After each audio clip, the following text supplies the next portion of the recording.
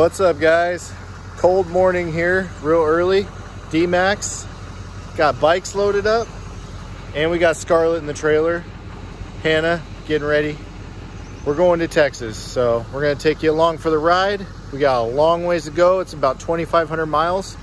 We're gonna be going down through California, cutting over Arizona, going that way because there's a huge storm on the east, up in the mountains by Colorado and all that. So we're not gonna be going that way. So a couple extra hours on this route, but I think that's gonna be just a lot easier to deal with without hitting snow, hopefully, and all that. So, well, Texas 2K, here we go.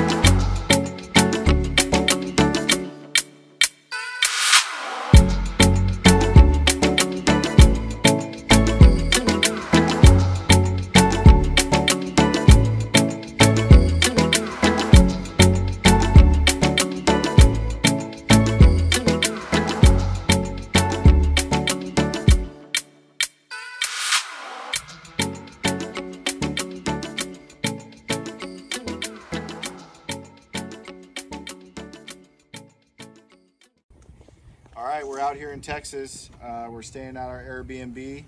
We're out here for Texas 2K, so this is the day before. It's Tuesday. We just got the car out of the trailer. We just switched it out to water, took the coolant out of the engine. So we're gonna start it up, make sure everything looks good, finish burping the system. And then we gotta take care of a couple little things with the strain gauge and the shifter that we gotta deal with, which I'm gonna explain to you guys what's going on. So, all right, fire it up. First time a car's been in Texas.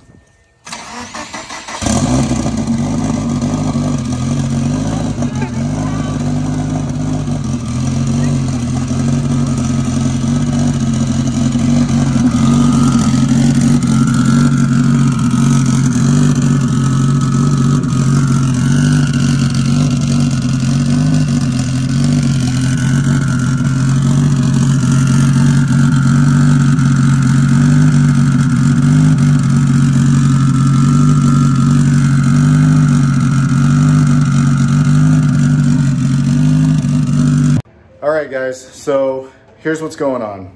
We got Patrick over here, and we're doing some electrical stuff for Scarlet. So I need to talk to you guys a little bit about what's going on and why we're doing this. So right before I got ready to leave, I went and tried to test the sequential by full throttle shifting it. And the way the sequential works is the shifter has an actual basically lever pressure sensor, I guess you could call it, or strain gauge as most people call them.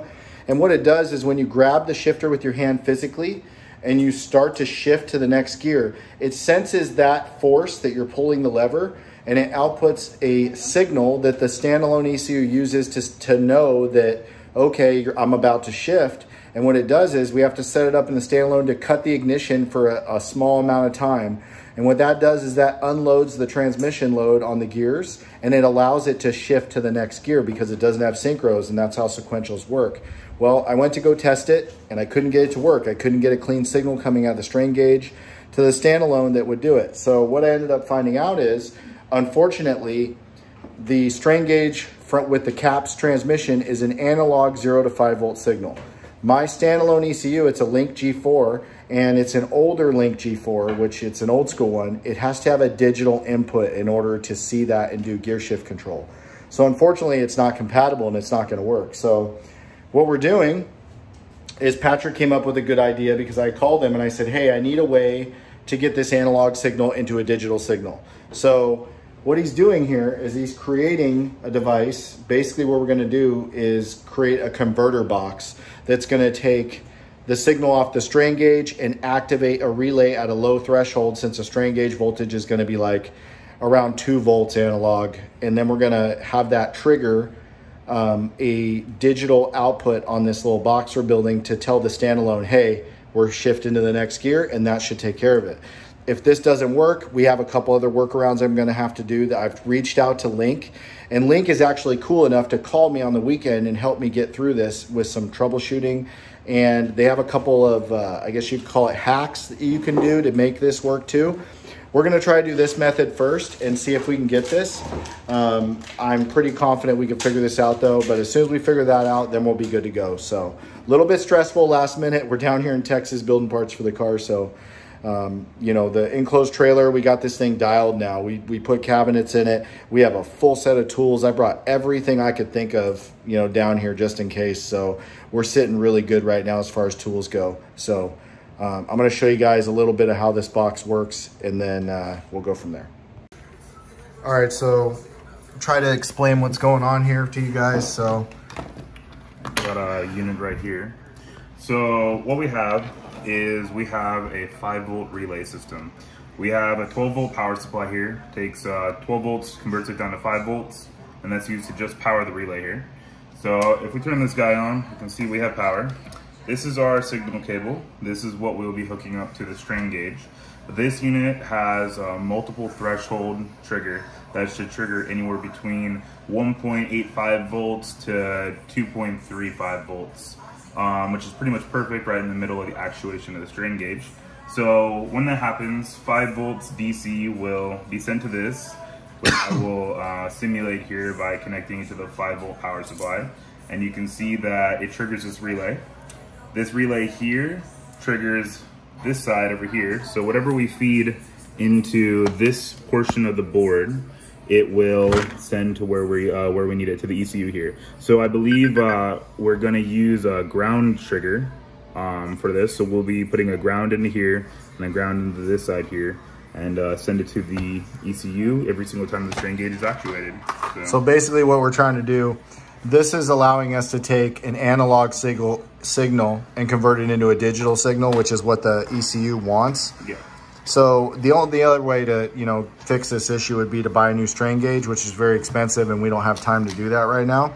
So this little box here, this is basically a non-powered relay like he was explaining, and this is going to allow us to do that. So, and the way we're doing that is we actually have a little power supply here. So we're using this power supply, and it's a DC to DC converter.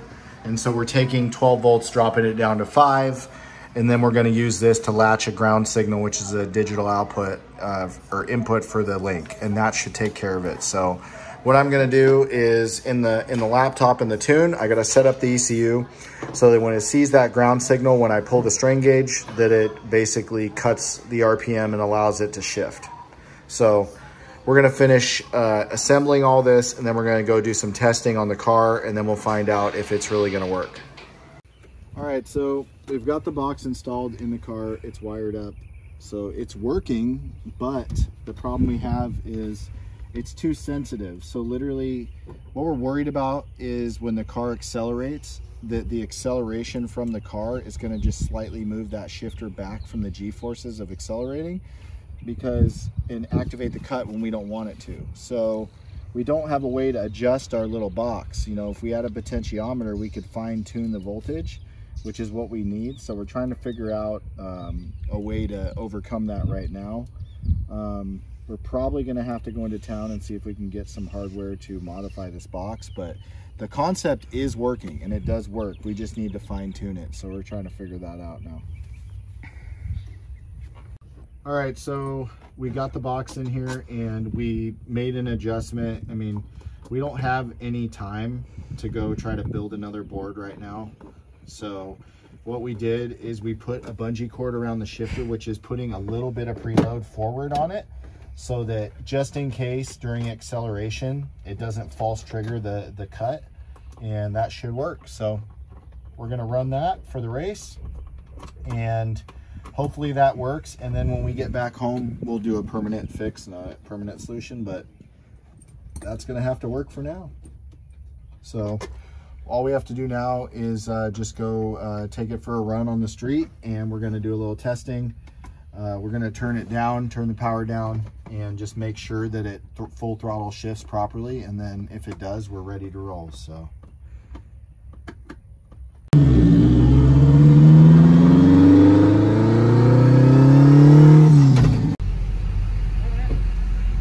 So what's going on? All the way to the back. Okay, and then get in the line? Yeah. Okay, all right. Yeah, we're gonna be here for a while. Oh yeah. Well, we made it. We're at Texas 2K. Now we just gotta sit in this line that's about a mile long. Proceed to the route.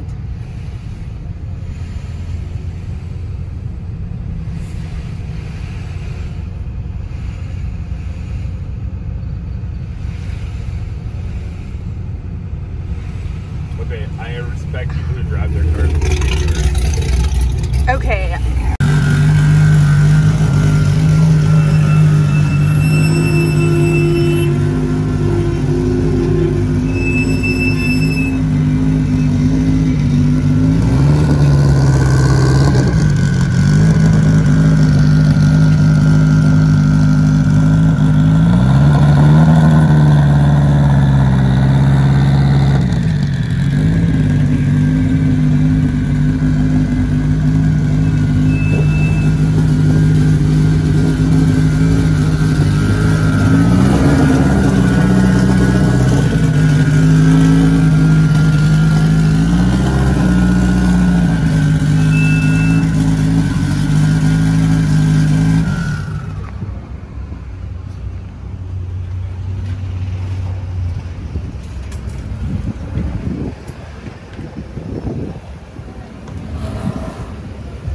All right, well, we're here. It's time to do what we do, even though we got a little rain. So we're probably gonna be hanging out, letting the rain die down for a little bit, get the car wiped down, and then go through tech. All right, we're in line for tech now. We're gonna go through and get inspection, make sure we're good to go. You ready, baby? Yes. I can't wait. Man, there's some badass cars out here, guys. Pretty awesome being in Texas right now, not gonna lie. If you can see, that's the tech building right there. They're gonna loop us around and we're gonna go through there, and that's where we're gonna tech. So see, there's some cars over there. Oh yeah. Woo! Texas 2K. Yeah. Weird everywhere else. How old is this car? 93. Right on. Yeah. Yeah, that's cool. I was looking at it and I don't know what it is. Thank you. Well, we're out here, Texas 2K, and well, we got a huge storm that just rolled through. Like, we probably got like an inch or two of rain within the last hour all of a sudden. But the nice thing is, the enclosed trailer keeps us all nice and dry. Love it. Well, we're gonna wait out this rain delay and then see what happens. So far, it's looking pretty wet, but weather looks like it's supposed to clear up, so I'm not too worried about it. So hopefully we can get a run in today. That'd be awesome.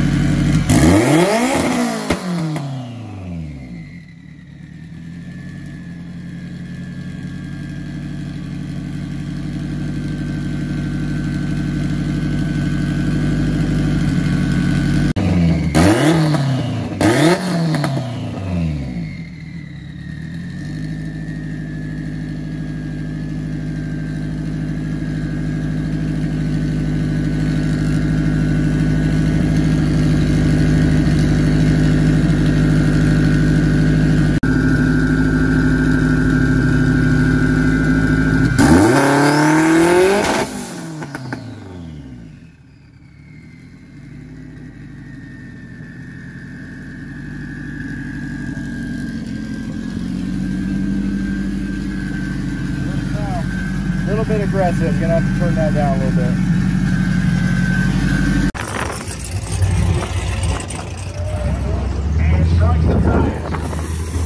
All right, we're about ready. Well, we'll make our first pass. See what happens.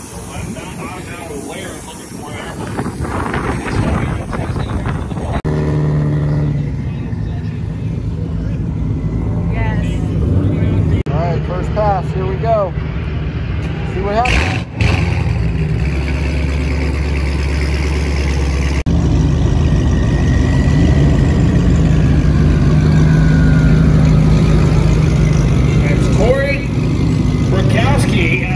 Lake Jackson, Texas on the left hand.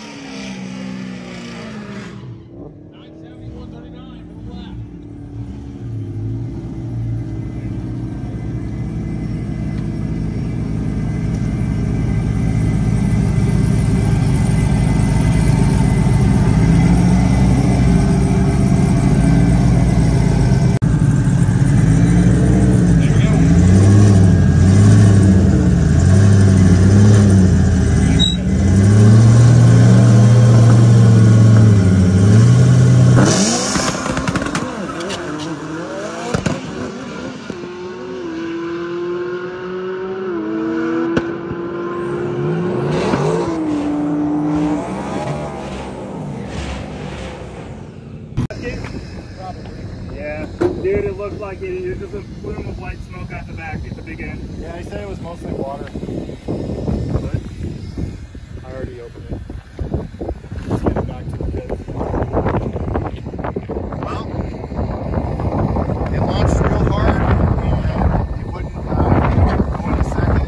So got into second, and then it picked back up and took off, and then it felt kind of like it started missing in like top of third, and then I stayed in it, which I shouldn't have, and then yeah, I don't know what's wrong with it, but something's broken. So I'll have to tow it back and figure it out.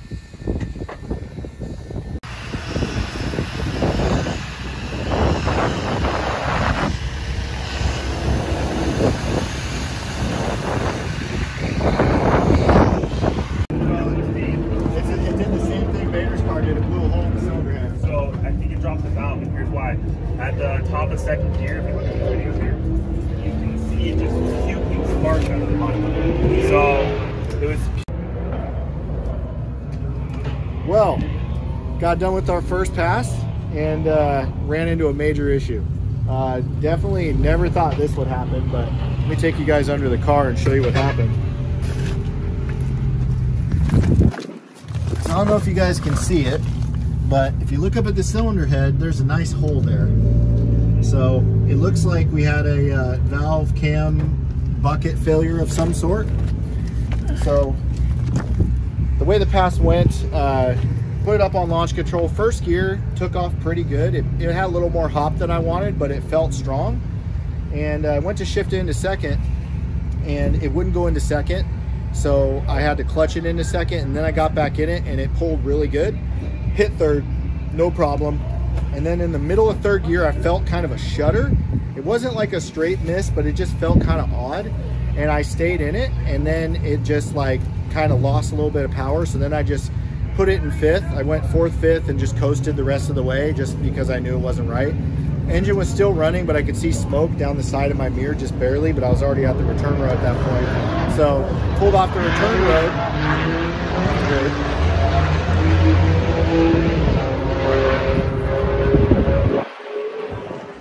So I pulled off the return road, the engine was still running, and it just felt like it was kind of missing, like it was down a hole. And the guys on the return road were telling me to shut it off because I was on fire apparently. So threw the belts off, hopped out real quick. What happened was the oil, when it came out of the head, hit the header, it just ignited. They got the fire out real quick, it wasn't a big deal. But you know, initially I thought it was a head gasket, but still got water in it, and the radiator hose is still nice and soft. So wow, never thought I would have that failure. Isn't that the way it goes? So unfortunately, there's no way to fix this. I mean, I don't have another cylinder head, a set of cams, valves. I mean, that's a big deal. So, well, looks like that's going to be it for running her on this event. We're going to keep, you know, watching and enjoying, and going to support some of my buddies while we're here, and hopefully they go fast and they have a little better luck than I did. But other than that, I mean, it was fun. Felt good to actually feel the car launch. I mean, I was nervous about having enough power out of the hole, and that definitely was not the issue. So she took off pretty hard out of the hole, which I'm happy about. That burnout was really good. Yeah, the burnout was solid. All my launch control tuning, everything me and Patrick have been doing. Get in here, buddy. We were up last night late working on the wiring on the clutch switch, getting the strain gauge working. Guys at Link were helping me out because we couldn't get the strain gauge strategy right. Yeah, I mean, came all the way down the wire, and all that stuff we did worked. Yeah. Worked great. So we're just gonna have to fix it. We're gonna have to come back out. We've got a bunch of tests and tunes at Woodburn in our local town now that are open, so we're gonna be hitting that, you know, and getting some redemption. So that's about it. I think we just get watch and have some dinner now. Yeah, I need some barbecue. Yeah. All right, day 2, Texas 2K. As you guys saw, we had a catastrophic failure on the track. I went in and pulled the spark plugs today. I don't know if you guys can see this, but I was curious to see if maybe it leaned out or something bad happened, but the plugs look great. I don't see really any issues with the plugs at all, which is a good sign. So what we're hoping is the block is good. You know, Zach back at PRE at where I work, he's got a set of heads on the shelf, and he's got a care package he's putting together for me to overnight as soon as I give him the green light. And so as soon as we know the block is okay, then we're gonna pull this motor out and swap the heads and see if we can make this happen. So we got a bore scope, so we're gonna put this bore scope down the cylinder, and we're gonna see what we got, and then that'll determine our next play from there. All right, so we've got a bore scope in there right now. I don't know if you guys can see this, but we're going down the spark plug hole here. That's the piston right there. The piston actually looks perfect as far as I can see right here. I'm gonna put an angle piece on this to see if I can see what the top of the head looks like. But so far, these are really good signs. I'm really happy with what I'm seeing here. So cross your fingers. We're really hoping we can make this happen while we're down here.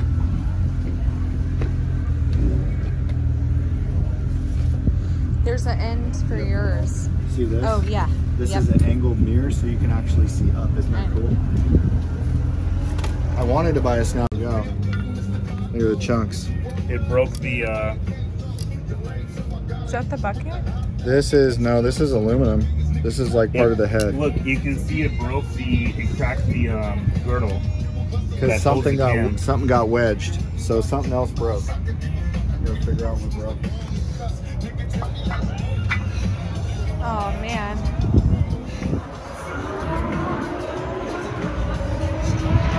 Yeah, the cam's gone. You can see the cam lobes destroyed on that one. Looks like they all got damaged. All the exhaust cam lobes look white. The front one though is definitely broken. Let's see why.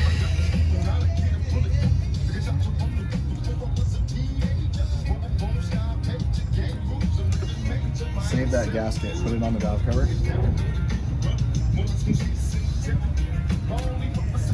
So yeah, you can see there's chunks. This is, what material is that? That looks like the part of the head, more of the head. Can you get me a flashlight?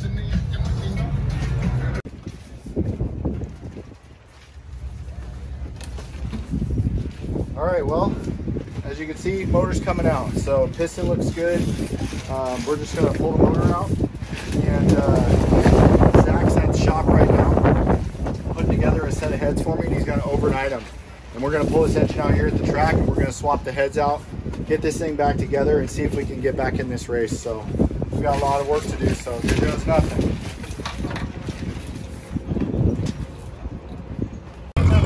Real fuel pump lead.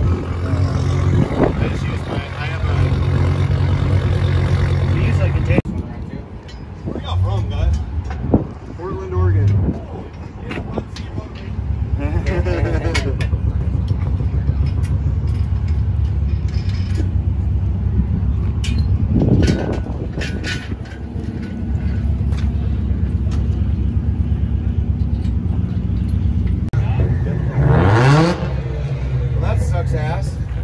babe, can you give me a crescent wrench on the trailer? Yeah.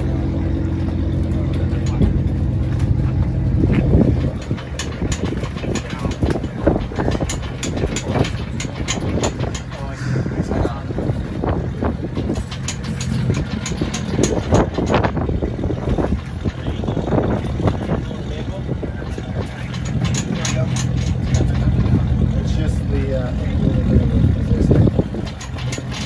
it's really heavy. Are we out of the motor mount?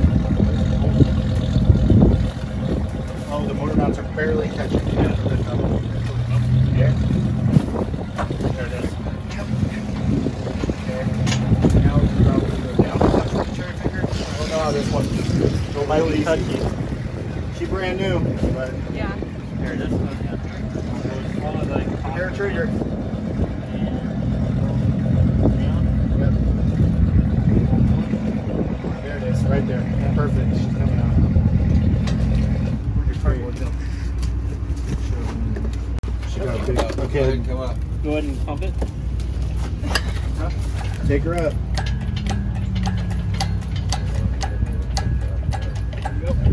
Okay. Small ass engine bay problem. Yeah. He's going all the way up in Okay. there. Alright. What's going on with it? There you go. Hold it because Yep. the wind is really bad. Next year she's getting a cut front end. Whole front. Just removable, walk up to it and just pull it out. Yeah. Okay. Should be good. Ready? Yep. Watch the top. Watch the top. Come down a little bit. Slow. Real slow.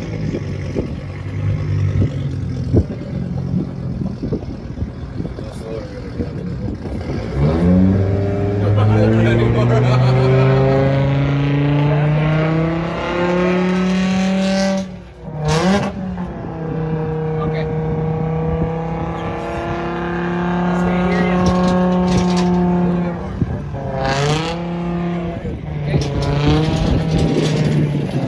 Stop, I need to get you some titanium ones.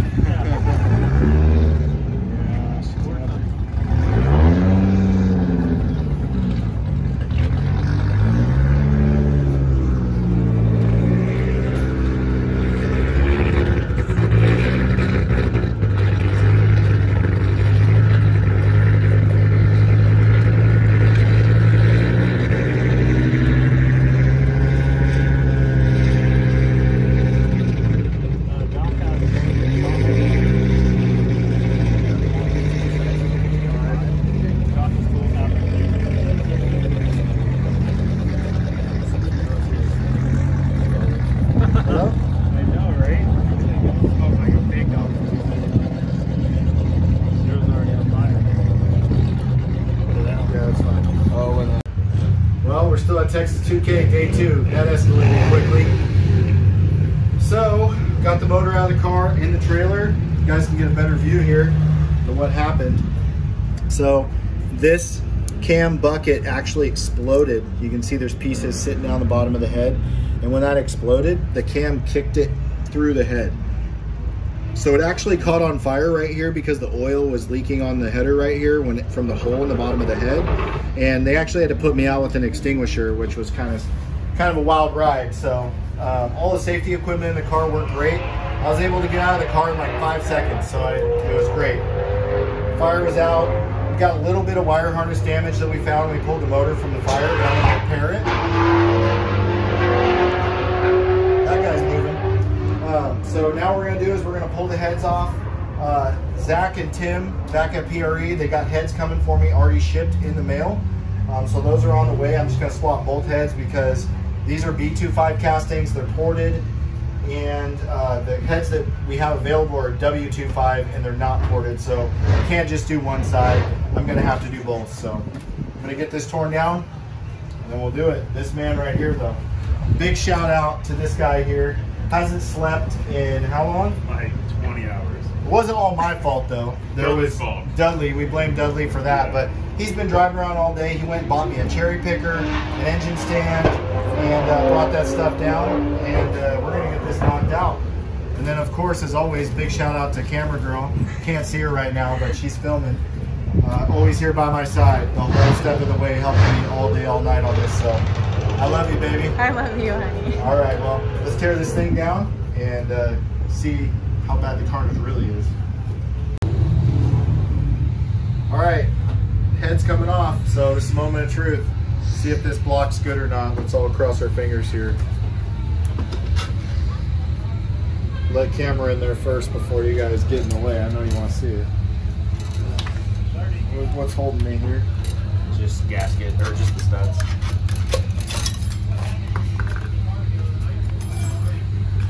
Well, I'm happy to report it's perfect.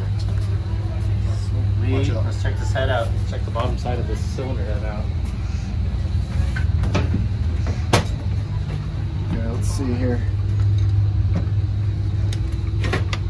Look at that, perfect. Oh, wow. Didn't even drop a valve. We didn't even. Holy cow, so check this out. Come in here and look at this.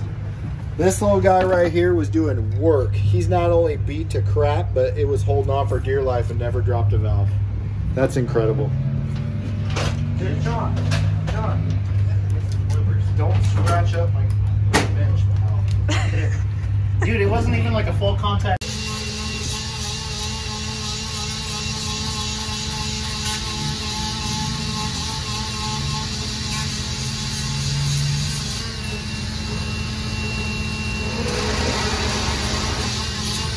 There's the rest of it.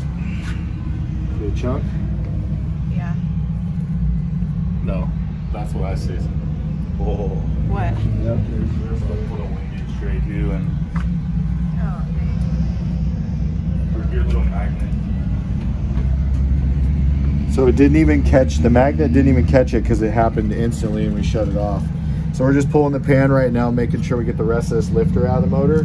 And we just found the rest of it right here. yep. Sitting right there.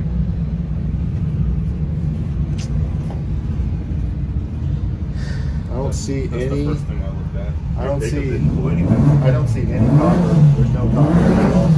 Yeah, I'm not seeing that either. This is all aluminum down here, and the pickup's clean. So the aluminum's going to be probably the cam, or no, the aluminum's the head. The head, yeah, Chunks so of the all- head. all chunks of the See, head. I see. Look, here's all the bits and pieces of the head. Good thing we pulled it. So we need to clean that out, and then we need to get all this out of here. Pull the windage tray. Yeah, Spray it I don't have another O-ring for the pickup though. So let's leave the pickup attached and see if we can just snake the windage tray out. Yeah, we should be able to. I'm thinking the windage tray helped keep it away from the crank though. You know what I mean? Yeah. Yeah, there's huge chunks right here. Yeah. Grab your pliers, your long ones. All right, working all day here in the morning here. Check it out. Got a complete motor ready to go back in. So we're getting close. We're gonna bolt the clutch on. We're gonna put this motor in, fire it up, and then I'm gonna have to do some tuning because I don't have ported heads anymore. Totally different cam. We're gonna be down on power quite a bit, but I'm gonna try to compensate with that by giving it some more timing and doing a few other little tricks. So hopefully the tune's not that far off, and it's gonna be kind of a shot in the dark though, because I'll have to go up. I missed first round of qualifying this morning. I have one more chance today. We're just gonna have to go up on the line, and I hope I got everything right and get A to B. So, see what happens. What? Watch underneath the car. Keep an eye down below.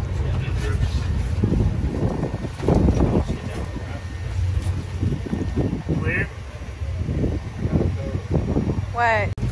All right, well, motor's back in. Let's see if it runs. You guys ready? John, you want to check?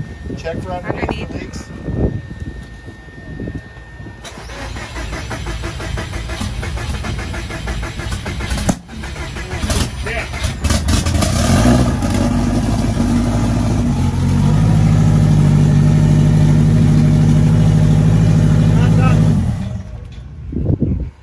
Yeah, gonna load it now. The cam bolt on the lower cam. We gotta pop the cam bolt out to put some sealant on it on the lower AVCS gear. It's puking. Why? It's coming out the bolt because it's dual AVCS cams. The bolt? The bolt itself, the center bolt's like blowing oil out around it. Were they? Oh, they sent me dual AVCS cams? Oh. What does that mean? I didn't put any...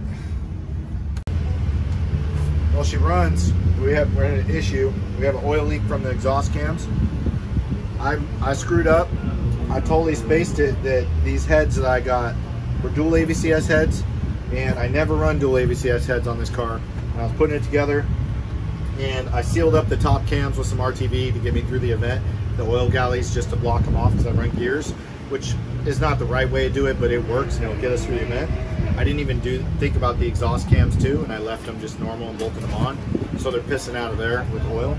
So we're gonna tear it back apart, seal those exhaust cams up, and then we're gonna put it back together, and then we should be good. But it is running, the motor sounds good, so that's a real positive thing. So 2 steps forward, 1 or 3 steps back, I guess. I don't know, whatever you guys want to say, but man, what an emotional roller coaster. So we're gonna fix it, but we're not giving up.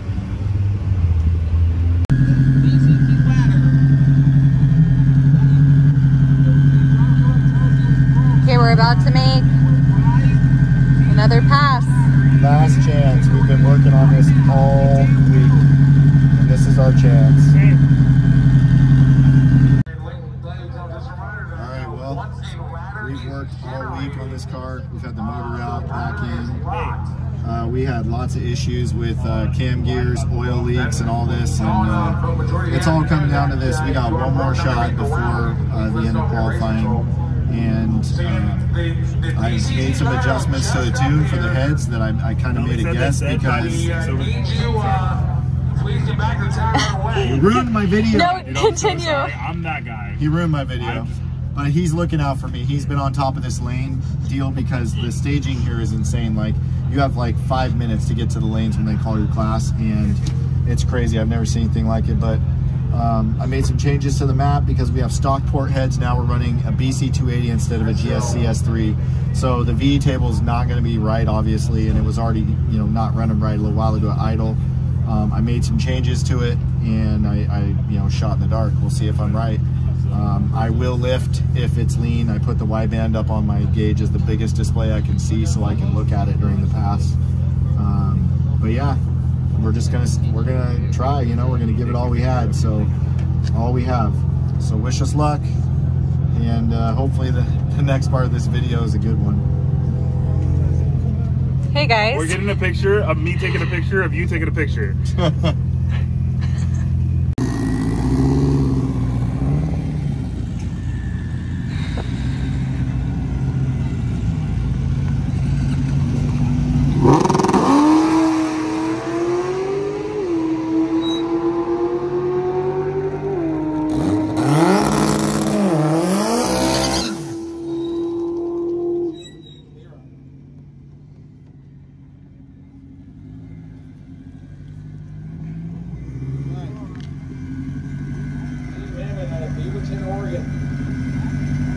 Legacy.